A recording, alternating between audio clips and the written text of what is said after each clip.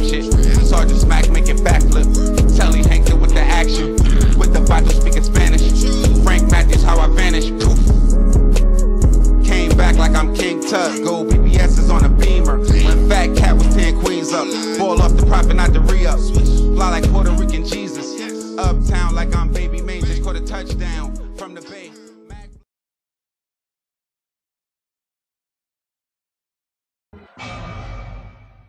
We invite you to take a video visit of San Francisco, an enchanting city. One of the most romantic cities in the world. Less than 50 square miles of actual area, yet larger. This is what has happened since the crackdown began. San Francisco police narcotics officers have made more than 1,000 arrests.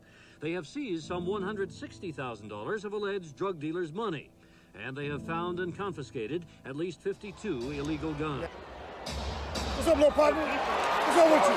What's going on? Hanging out with my man, JB, and Earl Slim Stevens, the nickname that I gave him. Big Slim. What is it called?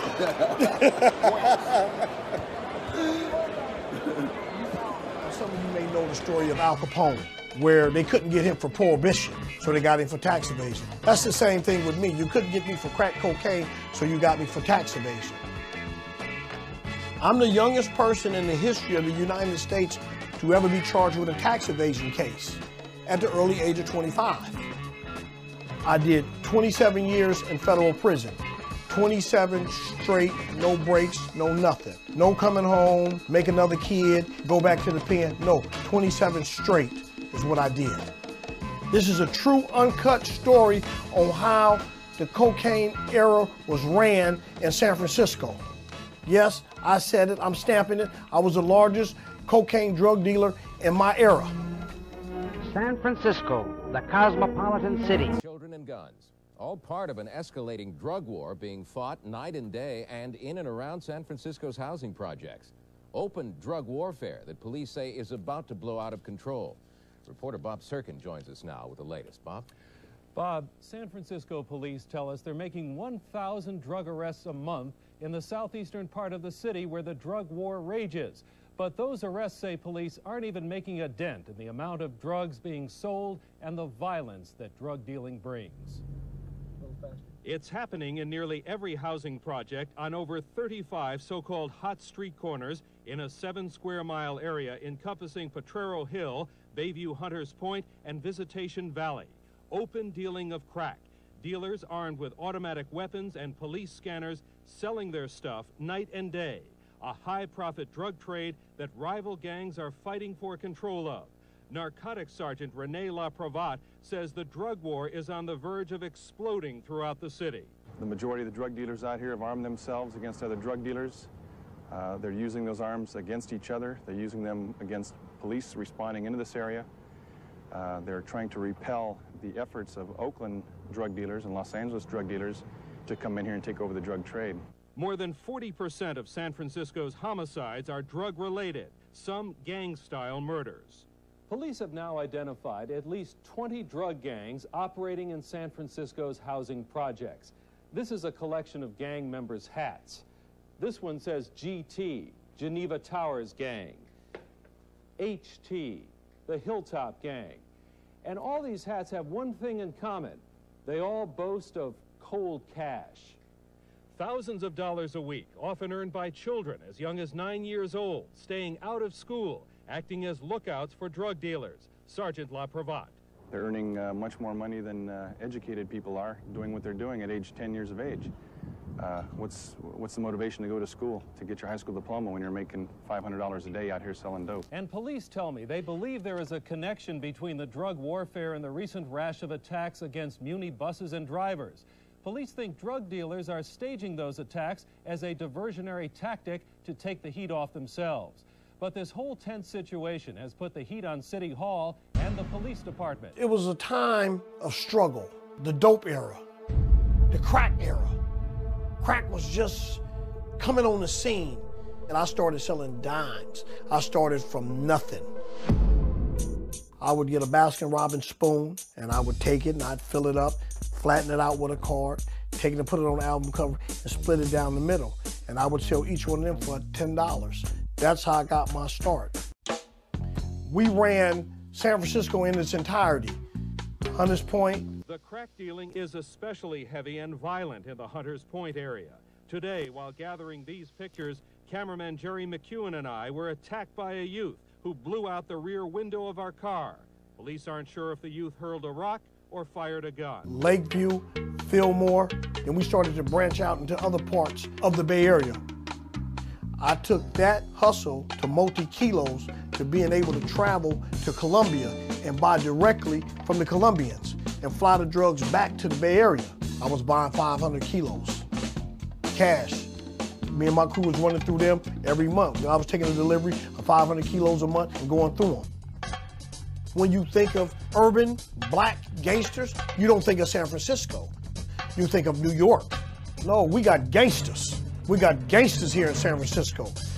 Fillmore Slim, Ronnie Newt, the Ward brothers from Oakland. Me and Daryl Reed from Oakland, Lil D, we rubbed elbows. Felix Mitchell from Oakland. I went down to LA, did deals with Harry O, to sitting at the Grammys with the Jacksons, to owning 7-Elevens, body shops, roofing companies, delicatessen, liquor stores, Rolls Royces, Mercedes-Benz, 15, 20 car fleet, the jewelry, 13 karat single stone diamond rings, $1 million in jewelry. I still got some of it. See, look, I still got some of that stuff, man. This stuff is old, man. This is some of the fruits of my labor right here, man, that I still got. How many dudes you know still got a jewelry after 30 years, man? I still got mine. And the government saw that I wasn't just the average dumb black kid who just bought cars and jewelry. I was trying to find a way to legitimize my money by taking it and sticking it in the businesses. And the government said, hold it, wait a minute, this guy is smarter than the average cat. We have to stop him. Yo, we back. It's your boy Popalot. Mobb ties. We on our way to Cali with it. San Francisco. It's our first time around this bitch. We need somebody to point us to Bayview, Hunters Point. We trying to see what's shaking. We gonna tap them everywhere else, but you already know what it is. Sunnydale, Ocean View, Mission District, Fillmore neighborhood.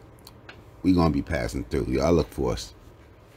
We gonna need everybody from San Fran to get in the comment box below.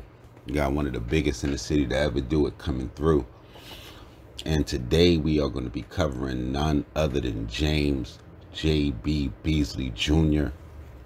Now, before I get into anything with J.B., I want to talk a little bit about, I want to ask a question really. I want to know what the relationship is like between San Francisco and Oakland. Anybody in San Francisco, anybody in Oakland, y'all let me know. I'm thinking it's like a cousin city situation. Yes, but besides that, I want to talk a little bit about Bayview, Hunters Point.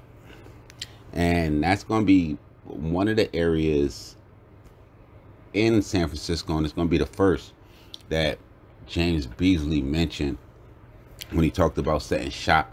And from the information that I gathered about the area, really like in the 1960s, Bayview and Hunters Point neighborhood were populated by predominantly African Americans and other minorities, and it was an area that was isolated from the city of San Francisco. They said it had pollution, substandard housing, declining infrastructure, limited employment, and racial discrimination. Those were all notable problems, and it would eventually be a race war in September of 1966. When a 16-year-old that was fleeing from a police officer, a 16-year-old by the name of Alvin Johnson, or the police officer was Alvin Johnson, and he ordered a gentleman by the name of Matthew Johnson, who was the 16-year-old assailant. So that's just a whole ironic twist, but I'm sure it's no relation. He ordered him to stop. They said he fired warning shots, and then he ended up fatally killing the 16-year-olds. So that led to Robert F. Kennedy, a gentleman by the name of George Murphy, another gentleman by the name of Joseph S. Clark, to visit the Bayview Hunters Point neighborhood with future Mayor Willie Brown, and speak with the activist by the name of Ruth Williams about the inequalities going on in the area. So that was then, based on my recent research, I saw that they are like a lot of kind of low income areas and deprived areas. I did see that at one time they was voted the most isolated like part of San Francisco. If that makes any sense to anybody that ever been in the area, explain what that means. And I also seen that they were going through gentrification, which every city seemed like it's seeing. As a matter of fact, if you ever lived in a project or a project and you still live in that city, tell me, is that project still existing? Because it's very few. I know in New York they have a couple. The one I frequently grew up in as a kid, that one is still standing. The couple I know in BA that's been here, those are still standing. But in a lot of cities, it seems like they're removing them. We talked about gentrification going back as far as like 3 years on Mobb Ties, and it's in full swing now. If you don't know what that is, it's happening around you. You might want to do some research on it. But now we can get into James Beasley, because this was like not a no small fried deal. This was top of the line, big deal shit. And I saw where even 2 men were sentenced for trying to kill a witness. And his trial, he's on trial in 1990, and they had 2 gentlemen pretty much by the name of Ricky Bradley and another gentleman by the name of Edward Powell. They were sentenced to, I want to say, 20 years for attempting to kill a witness that was set to testify in James Beasley's trial. And in his trial, he was convicted. Like he said, they did get him for tax evasion, but they did have witnesses that got on the stand and said that they saw him with upwards of $2.5 million from drug proceeds. They also had accounts where he did and this was between 1986 and 1987, where he did a series of deals involving 100 kilogram deal. They said he did 2 50 kilogram deals within that time, another 75 kilogram deals. So it was definitely not nothing small. He would go on to pretty much account to the media and describe pretty much how he rose from the streets of Hunters Point to become pretty much probably one of the largest dealers in the whole state of California. We're not even talking about San Francisco. We're not even talking about the Bay Area. They're going to say at his peak, $3 million drug deals was common, and there was no luxuries unobtainable. And they say he had luxury homes in different cities. He went to the Grammys with the Jacksons, and they say he was almost a millionaire 20 times over, and this was in the 80s. So that just goes to show you the level of traffic that he was on, man. They labeled him a menace to society in 1991. So, you know, they pretty much had to take him off the streets. He was sentenced to 27 years. He did that. He's home now, and he's doing good. Y'all make sure y'all check out his book. He have one out called Deeply Rooted. Y'all make sure y'all follow him on Instagram. I want to say it's under Deeply Rooted or D-Rooted. Yeah, shout out to James Beasley. Welcome home. You know, the mob salute you. Y'all make sure y'all follow me on Instagram, Twitter, POP_A_LOT. I'm gonna be back with some more real trill spill shit. Y'all hit the bell under this video to know when it's coming. Y'all know what it is. It's the mob.